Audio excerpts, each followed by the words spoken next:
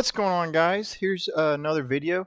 This is a quick run through of how to do the 35th Rare's 35th anniversary event on Sea of Thieves. There's going to be 5 steps. This is number 1. You're going to go to Thieves Haven. You're going to go to the middle. You're going to climb this ladder right here, as you can see. You will then walk around this corner, across the bridge, and then turn right here. And there's the first thing. So you're going to walk up to it, you're going to inspect it, and that'll complete step 1.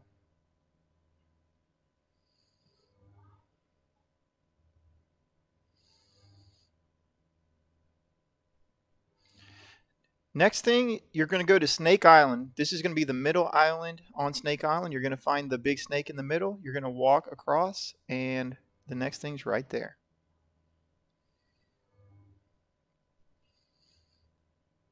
This third one's Plunder Valley. You're going to find the shipwreck on the side. You're then going to run up this hill. You'll turn left, run up this hill, and you're going to find a painting on the wall, which you'll see in a second, on the right side.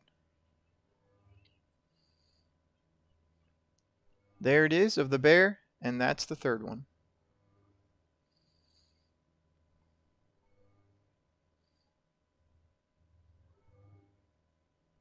Number 4 is going to be at Shipwreck Bay. This is a pretty easy one. You're going to go to Shipwreck Bay. There's going to be this shipwreck on the island.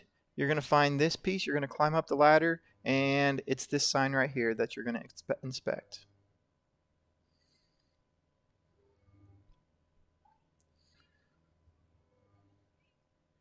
This last one we had a little bit of trouble with, but the gist of it is you have to sail through a storm with all your lights off.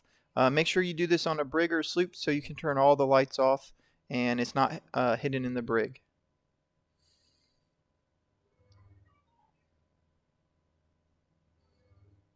And that's it, guys. This is the figurehead that you can see in the background. Thanks for checking this video out. Be sure to come hang out on Twitch, twitch.tv/whoopswee.